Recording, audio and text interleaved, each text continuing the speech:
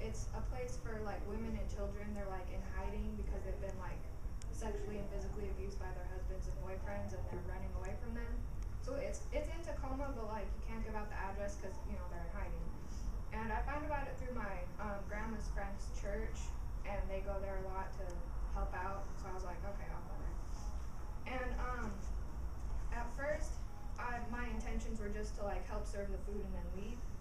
And so I got there and I was making the sandwiches and serving the food and talking a little bit to the people. And like I felt really good about what I did, and I was like, all right, ready to go. Like I was done. But there was a girl that was sitting in like the back corner, and she kind of like caught my attention because she was, oh my gosh, she was so beautiful. She was like one of the prettiest girls I've ever seen in my life. Like no joke, she was gorgeous. And my friend was ready to go, so I was like, okay, you go. I'm gonna go talk to this girl for a little bit.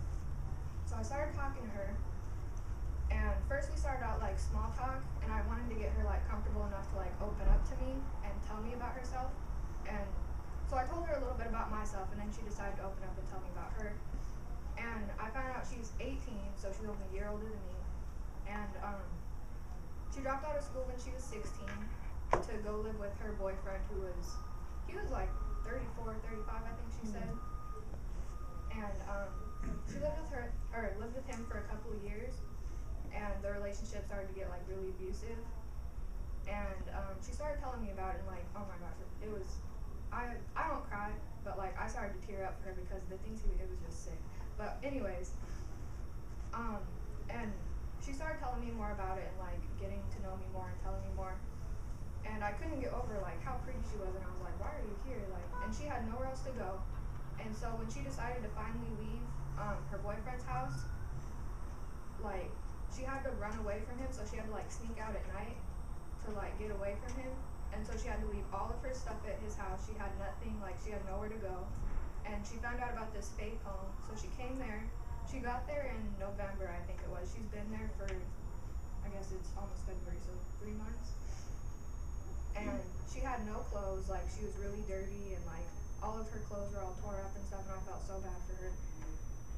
So I told her, I was like, all right, I'm gonna come back in a minute, like I'm gonna bring you something. So I went home, I grabbed like all of my nice clothes. She was about the same size as me. I grabbed all my clothes, all my jeans, everything I could find, and I put it in a bag for her.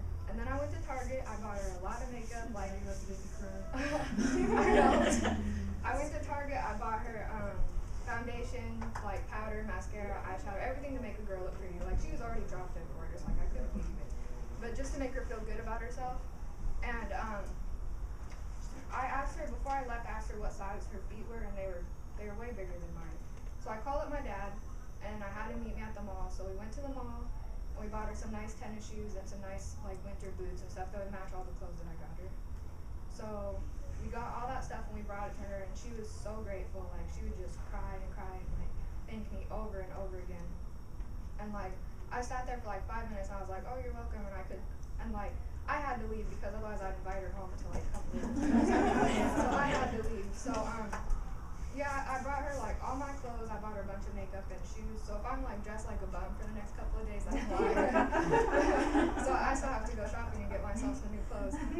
But yeah, I learned that it was the most humbling experience ever. Like, and I learned not to take like your nice things for granted, or even like your not so nice things, like just anything you have, like appreciate it, because you could be living like a king right now, like to someone else, and they're like, I don't know, people would kill to be you. They really would. And I would do it again, but probably not the same situation, because I don't know, I'd feel like I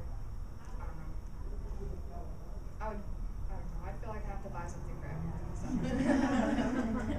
So yeah, it was a really humbling experience, and I'm glad I did it. And I gave her my number to keep in contact with me. So yeah, that's